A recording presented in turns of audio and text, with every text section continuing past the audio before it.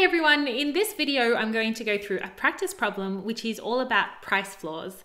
So I'm going to be working with this diagram here, so I won't be working with any algebraic functions here, but I will do another practice question on price floors where I do work with functions, and when that's done I'll link it up here and also in the description below. Alright, let's start with thinking about part A. The diagram below shows a market in equilibrium. And just in case it's not obvious, the equilibrium price is 40 and the equilibrium quantity is 80. That's marked P star and Q star. In part A, we are asked a price floor of $60 is imposed on this market. Draw the price floor on the diagram. Is it a binding or non-binding floor? Is there a glut or a shortage? And how much is the glut or the shortage? Now, with questions where you're given a diagram like this, we have to first figure out if and how we can get meaningful numbers from this diagram. And on this diagram, I can actually see that each square must be equal to 10. So I can see that, for instance, if I look at the price axis intercept of the supply function, it's 20, and that corresponds to kind of 2 squares up. You can confirm that with the equilibrium price of 40, that's 4 squares up. And the equilibrium quantity is 8 squares across if you count. And so we can see here that each square is equal to 10. And that basically means that if I count 6 squares up, that's going to give me that price level associated with 60. The price floor can be represented as a line across like this. So that's the first part of the question. We have drawn the price floor on our diagram. We then have to decide whether this price floor is binding or not. Now, in general, a binding price floor is one that makes a difference to the market. It binds it to an outcome it would not otherwise reach. A non-binding price floor, on the other hand, makes no difference to the market outcome. It does not bind a market to a particular outcome, and if that's the case, the market will just revert to the equilibrium. Now, a price floor prevents the price from going below some level. So our price floor in this question will prevent the price from going below 60. Now, in general, price floors that lie above the equilibrium price will be binding. So I can see here automatically our price floor is above our equilibrium price, so it's binding. And just to explain why, when the price is 60, we kind of have the following dynamics between demand and supply. Seeing where our price line of 60 hits our demand, we can see how much is demanded at that price, drawing a line down. We can see, and again, I'm just going to count the number of squares. There are 4 squares in total from the origin to this point, so that's a quantity of 40. The quantity demanded at the price of 60 is then 40. We can do the same thing with our supply. So we see where the price line of 60 hits our supply curve. We draw a line down from that point, and we see the quantity supplied at the price of 60 is 160. And actually we can see then that the amount supplied, that's 160 at that price of 60, is greater than the amount which is demanded, which is just 40. So we have an excess supply or a glut in this market because of the price floor. And we can find out by how much. We just take the difference between 160 and 40. So it's of an amount of 120. So the glut is equal to 120. So at the price floor, the market experiences a glut. There is too much stock and the price is too high. Now, if the price floor wasn't there, the mechanism by which our suppliers and our market players would get rid of this stock is through a lowering of the prices. So the suppliers would say there was just too much stock on their shelves. They would notice this and they would want to get rid of that stock. And in order to do that, they lower the price. As they lower the price, we're going to get movement along both curves towards the equilibrium. So at the lower prices, as the price decreases, our quantity supplied will decrease. That's a leftward movement along the supply curve, and our quantity demanded will increase. That's a movement along the demand curve to the right. So as the price decreases, then the glut, the difference between quantity supplied and quantity demanded, gets smaller and smaller and smaller, right up until we get to the equilibrium where quantity demanded is equal to the quantity supplied. At this point, there's no more glut, and there's no reason for our suppliers to change the price, because they don't need to. They have no more excess stock to get rid of. When there is a price floor, however, the price of $60 is the lowest price that the market can get to. It's prohibited from going below 60. So there's a law or a decree, and it just prohibits the price from going below 60. So the market is bound to that higher price, which is not the equilibrium price, and it can't get to the equilibrium, so that's why it's a binding price floor. Now, if the price floor was below our equilibrium price of 40, say it was $30, it would be non-binding because the price would never try to get below $30 and we would end up just at the equilibrium price of 40. All right, I think we've done all of part A then. We've figured that we have a binding price floor that will lead to a glut of 120. Let's go on to part B then. We are asked to calculate consumer surplus, producer surplus, and deadweight loss.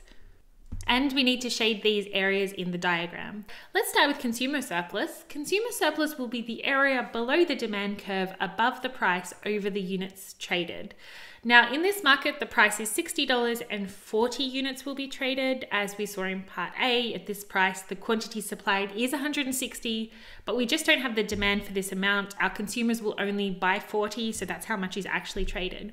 And that means the area of our consumer surplus will be here, the green area. Consumer surplus is just CS, and the formula for the area of the triangle is half times base B times height H. The base is going to be 4 squares, so 40.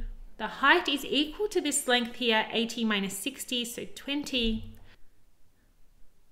Half times 40 is 20, so we get 20 times 20, which is 400. So that's consumer surplus. Our producer surplus will be actually equal to this red area here, the area above our supply curve under the price over all the units traded. Now here you might have questions. Producer surplus is the difference between the price and the willingness to sell over all units traded. And one interpretation of our supply curve is as tracking our willingness to sell, which is WTS.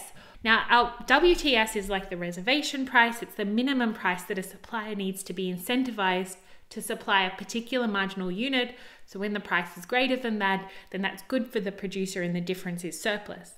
And that's why we take the area underneath the price above our supply curve. By taking this area in red, however, we are assuming that it is the first 40 units that are actually being traded. But we know that there is a glut in this market. There's actually a full 160 that are being supplied. And the WTS for all these 160 units, well, they're all below the price, but they're all very different. You can see it's upward sloping.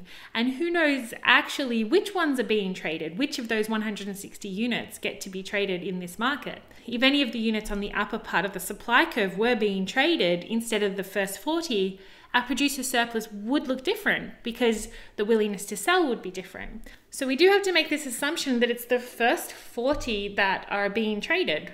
And that's why it's the red area that's our producer surplus. It is a fine point. No one really talks about it, so I hope I don't confuse you. But if you had that worry going into this content, I hope that making that assumption really explicit clears it up for you. Now the area of our producer surplus, it's PS, is a trapezium. And I always forget the formula for the area of a trapezium, so I always just divide this area into a rectangle plus a triangle, which is this area here. Now the area of the rectangle is base times height, so the base is this length here, which we said was 40, and the height is 3 blocks, so that's 30. And we add to that the area of the triangle, which is half times the base of the triangle, which is 4 blocks, so 40 times the height, which is 10. 30 times 40 is equal to 1,200, and half times 40 is 20. 20 times 10 is 200, so 1,400 all up for our producer surplus. The next is deadweight loss, which is equal to this triangle here. In deadweight loss, I'll just notate DWL. Again, the area is half times base times height, so half times we can make this line the base, so 3 squares, so 30, times the height, which would be this length, that's 4 squares, so 40. So half times 30 times 40, which is 600. And that's part B. In part C, we are asked, does any side of the market, consumer or producer, benefit from the imposition of the price floor? Explain. Now, intuitively, the price floor has raised the price. So if it's going to be anyone, we would definitely think it would be the producer who benefits from this. To do this properly, however, we really should compare the distribution so just the amounts of the surplus before and after the imposition of the price floor. So we've done after the imposition of the price floor. Let me clear my screen. Right, I've put my findings down here about our welfare with the price floor, and I'm going to add to this here our total surplus calculations just because it will be useful. That's actually equal to consumer surplus plus producer surplus, so 1,400 plus 400, so 1,800. I have also included a note up here in pink describing the strategy for Part C. We're going to compare the surplus before and after the price floor to see who is affected and who benefits from this price floor, if anyone. Now, in the absence of the price floor, the price is equal to just 40, that's P star, and the quantity traded is 80, that's Q star. Our consumer surplus will be this area here, the area below the demand curve above the price over the units traded. So we're just going to use our very familiar area of a triangle, half times base times height. The base will be 80, and the height is 80 minus 40, so 40. Half times 80 times 40 is 1,600. Producer surplus is this area here, the area above our supply curve below the price, across all units traded. Again, half times base times height. Base will be 80. Height is 40 minus 20, so 20. And this is all equal to 800. And you can see quite clearly if we compare the surplus amounts that we've calculated before, you can see our producer surplus increases by a large amount. We go from 800 to 1,400. Consumer surplus has actually decreased. In the absence of the floor, it is 1,600. With the floor, it decreases to 400. So the producers are benefiting and the consumers are not. And that's really the question then. At this point, I'll just show you one last thing, just check our calculations. So our deadweight loss, which we found in Part B, we saw that it was equal to 600. Well, one interpretation of this deadweight loss is it's the loss of surplus as we move away from the perfectly competitive equilibrium. So we can check that that's true. So we're going to check the difference between our total surplus. Now the total surplus in the case of no price floor is just consumer plus producer surplus. So 1,600 plus 800, 2,400. Total surplus with the price floor we saw before was 1,800. The difference is 600. So we have confirmed our workings because that's the same amount of our deadweight loss. That all makes sense. Before I finish, let me just write out the answer to Part C. Producer surplus increases from 800 to 1,400 as a result of the price floor. So producers benefit. And that's it for this question. I really hope that the video helped. Thank you so much for watching. Please like and subscribe, and have a good one, everyone.